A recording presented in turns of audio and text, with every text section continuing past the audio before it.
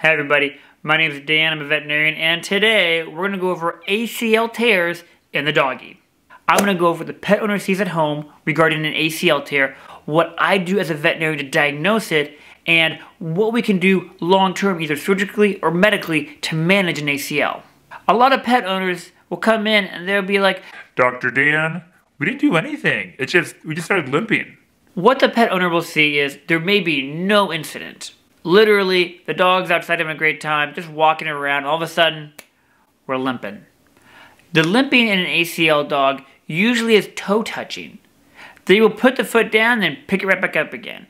They'll put a little bit of weight on it. They're not three-legging it, and they are definitely babying it when they're being really active. They tend to use it, but it's toe touching. That's the key phrase. They'll put it down and then lift it up a little bit. It will hover because the ACL, which helps prevent the tibia from sliding forward, is torn. A lot of pet owners will come in and they believe there's something in the paw pad or the toes hurt because the toes will touch and then come back up again. And it's because the pressure of the leg is making the knee slide, not because there's something in the toe. When the pet owner rolls in the veterinary office, the first thing I do as a veterinarian is I just watch the doggy. I watch him walk around the room, I take him for a little walk myself, and I confirm again that we are toe touching and how we place our leg. The next thing I do is I do my thorough physical. And after my physical, if I really believe it's an ACL, based on what the pet owner tells me and what I see on my lameness exam, I do like to sedate the dog.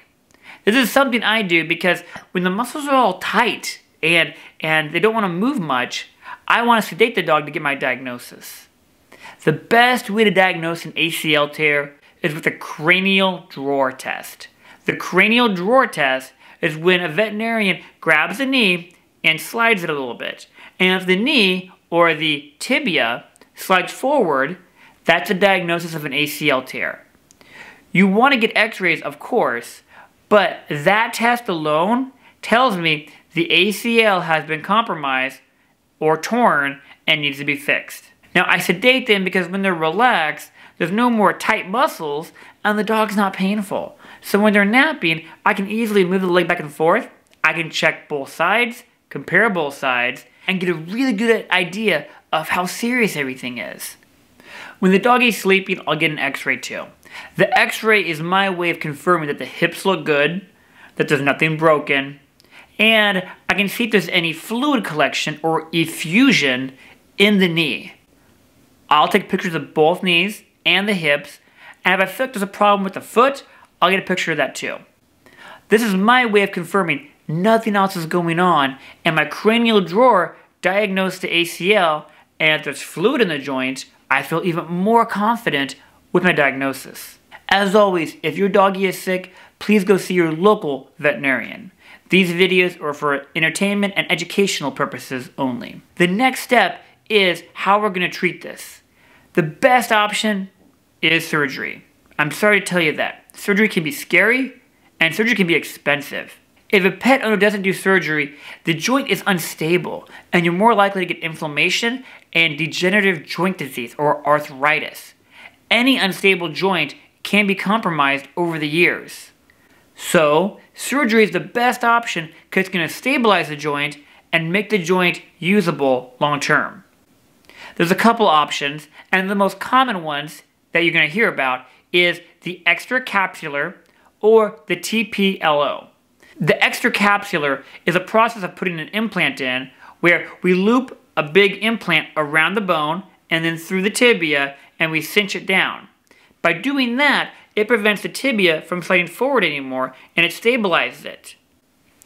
This can only be done on small dogs because the big dogs, if they walk around and play, can break that implant and then you're back to square zero again.